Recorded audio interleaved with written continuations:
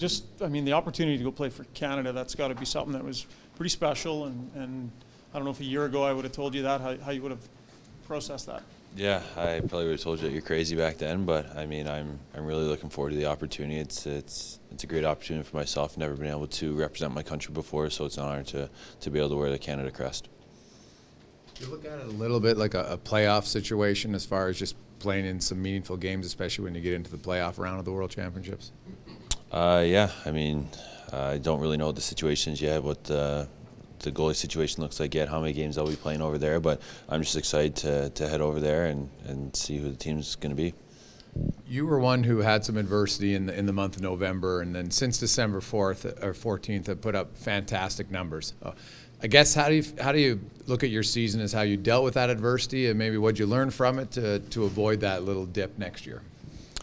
Yeah, I think there's just a few tweaks here and there. It was more of a mental thing, and I got to work through those with Schwartzy. I give him a ton of credit for sticking with me and the work that we were able to do in those 5 or 6 weeks.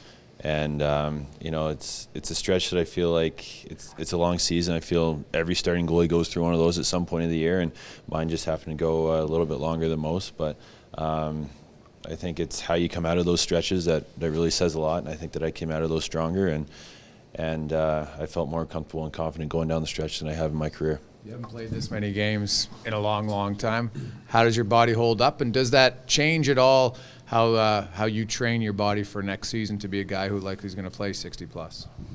My body feels good right now. I mean, I could have played another 28 in the playoffs if they needed to, but unfortunately that's not the case this year.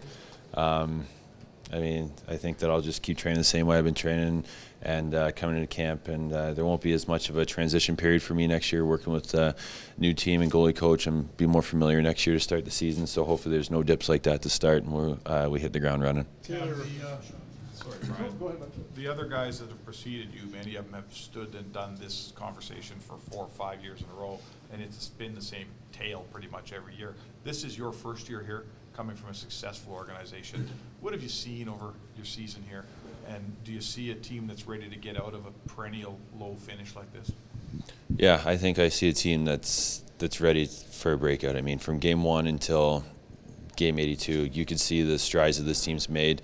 We weren't always on the right side of the outcome like we wanted to be, but I mean, we played a lot more, a lot of good teams. We played them really tough this year. I think we were more competitive. We were losing those 2-1 games in LA and Anaheim against really good playoff teams that are Stanley Cup contenders, and I think that we're a few pieces away from maybe being one of those ourselves. Taylor Hall said by the end of the season Connor was the on-ice leader of the team, which is saying something coming from Taylor. Hendricks referred to his leadership too. What do you see from a leadership standpoint from this 19-year-old?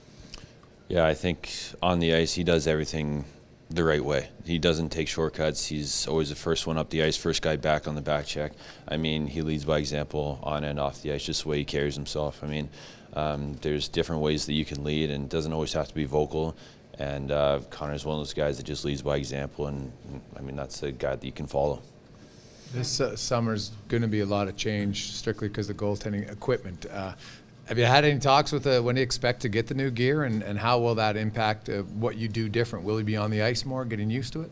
Yeah, definitely. I mean, I haven't heard anything about when the gear's supposed to be out, but I think that's going to be a transitional time for all goalies. So I have to schedule a few more on-ice sessions this summer once I get that gear in. And will you do that with Dustin Schwartz, having him right there with you when you do it? I'm going to be at home back in Ancaster working with my goalie coach that I've had there since I was about 12 or 13. So the first part of the summer will be with him, and then I'll probably come back here about a month or so before training camp and work with Schwartzy until camp starts.